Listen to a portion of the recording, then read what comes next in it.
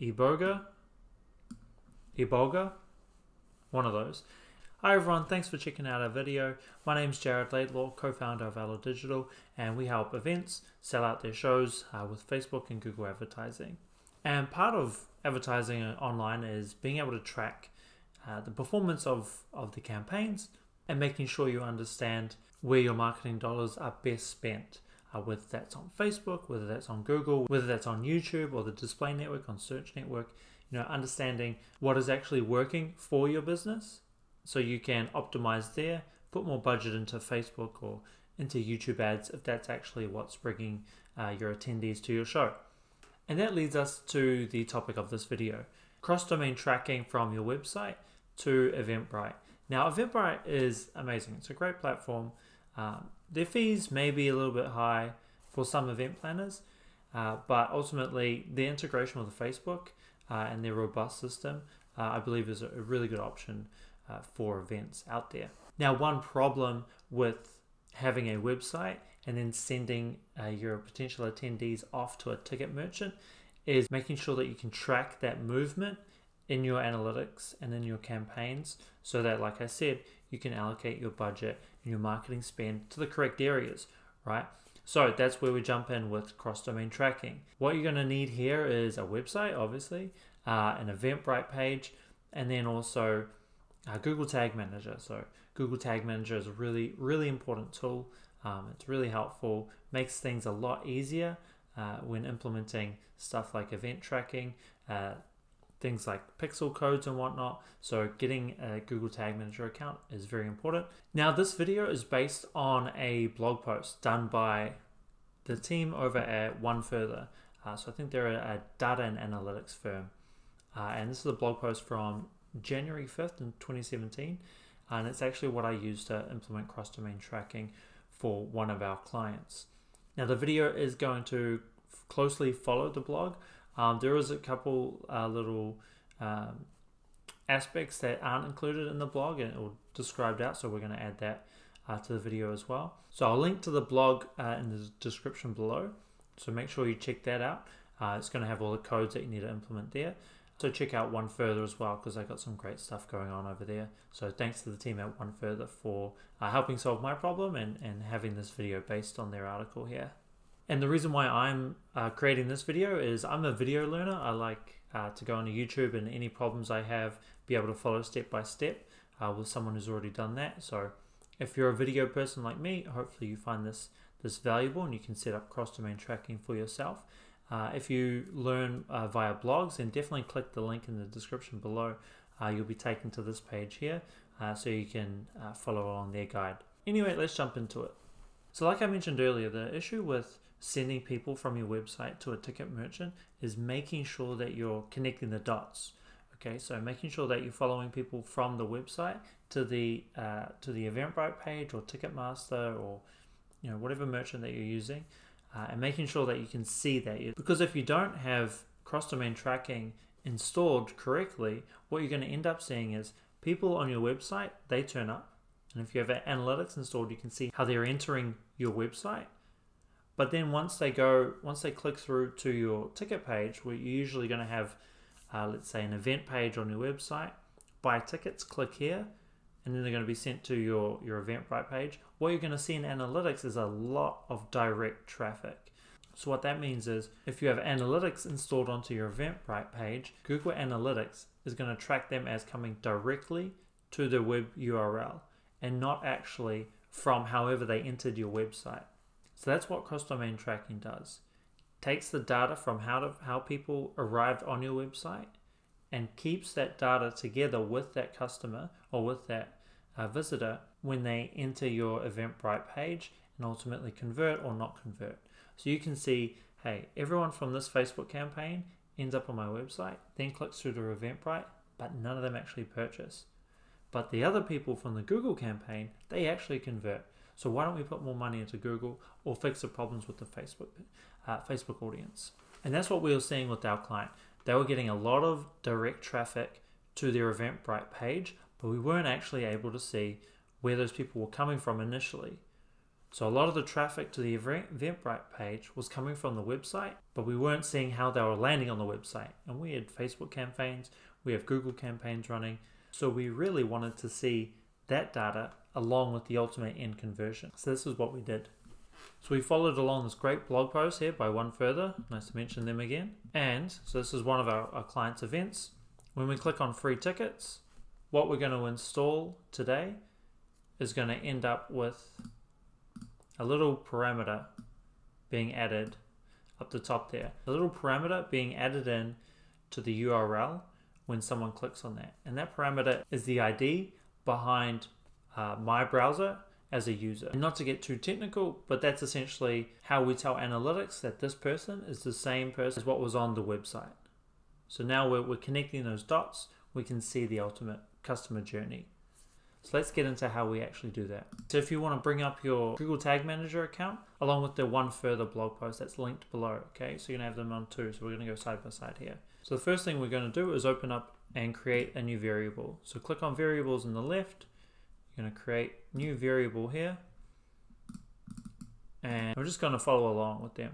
Custom JS tracker.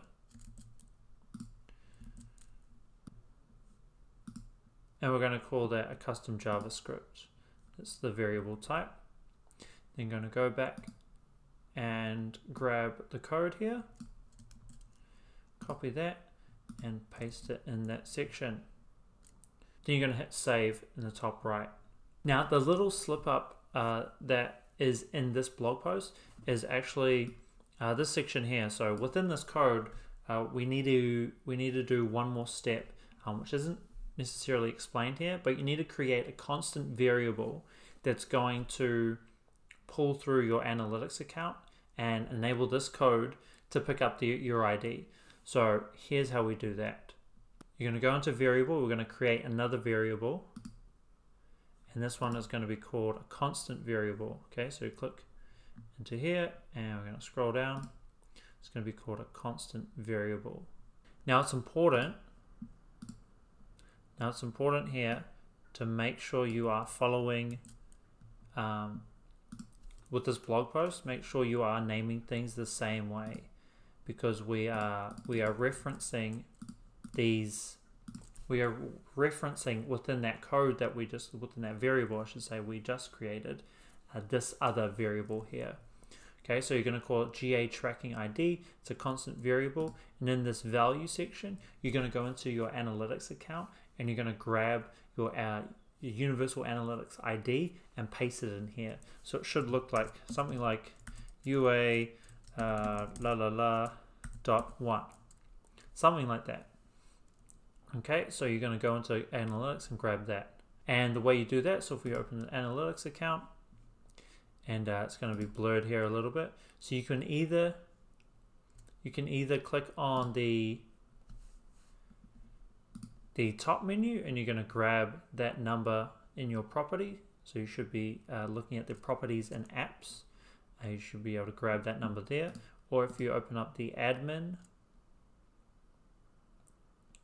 and click on tracking info in the property area, and then click on tracking code, you'll be able to see the tracking ID again in that area there. So multiple ways on getting that tracking ID. So you want to copy and paste that ID into the value of the constant variable. Okay, very important, this part.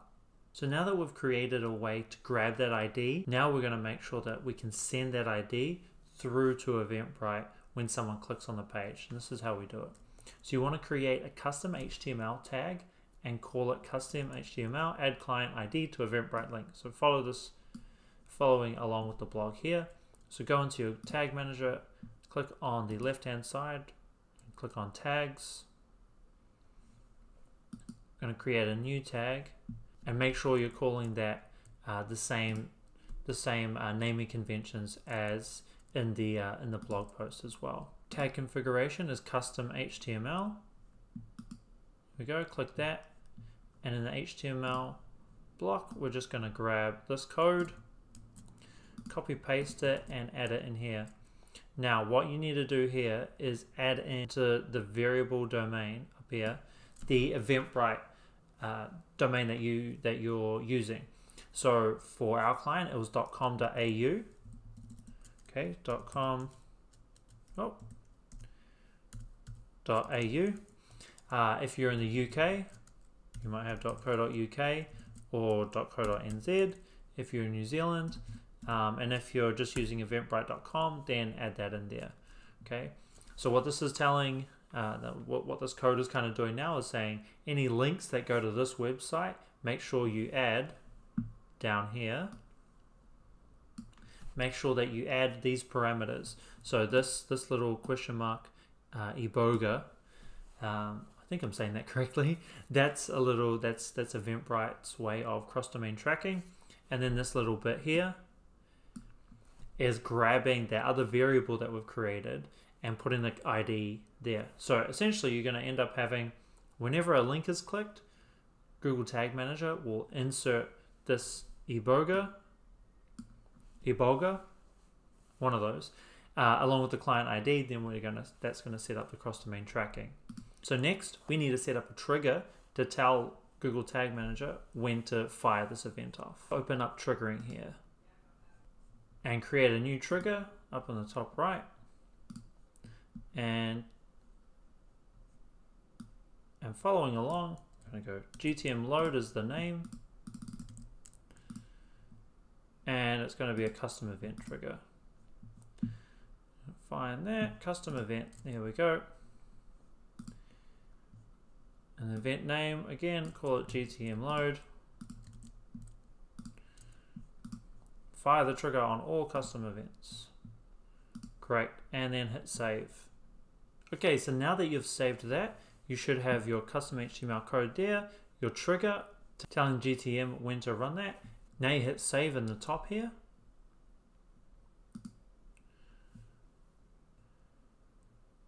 And then we're going to submit changes. Click on submit at the top. And we're going to publish that. Skip that, we don't need to worry about that. And then we're done. Awesome. Now you need to test out to make sure that what we've set up has been done so correctly. And we do that by you want to go over to your web page where your Google Tag Manager code should be running now, and click on whatever call to action button that you have, and you should be taken to your Eventbrite page, and you should see that little question mark underscore iboga and the client ID in the URL. And that's it. Now, once you start going into your Google Analytics account, you're going to be able to see that entire customer process, that customer journey, from landing on your website, from your posters or your messenger campaigns, YouTube ads, Facebook, those kind of channels, and the journey to your website, to your Eventbrite page, and ultimately to purchase. So hopefully that's been helpful. Remember to follow along with the blog post here. So that's one further, that is in the description below. You can click straight to that. The codes will be there. I'll also upload the codes to another website, which will have them just in case anything happens to this blog post here, and we'll also look to put something up on our blog as well, just in case one further makes any changes or anything happens on that side of things. They also have an additional section here setting up Google Analytics to track revenue on Eventbrite, and that's super easy as well. It's just a matter of adding your analytics account to Eventbrite and then making sure you enable e-commerce in the back end on your of your analytics account, and that's super easy as well. That takes 30 seconds, so I definitely encourage everyone to get that installed as well. So I hope that's been helpful. Now that you guys have cross-domain tracking installed, you're going to be able to see where your best traffic sources are that leads to ticket conversions,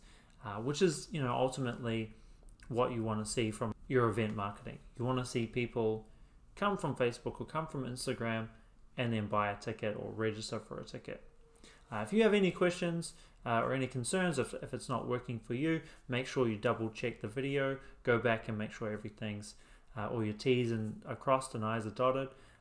If you have any questions, let me know in the comments and I'll definitely reach out and help out as much as I can. Alright, thanks for watching this video. Have a great day. See ya.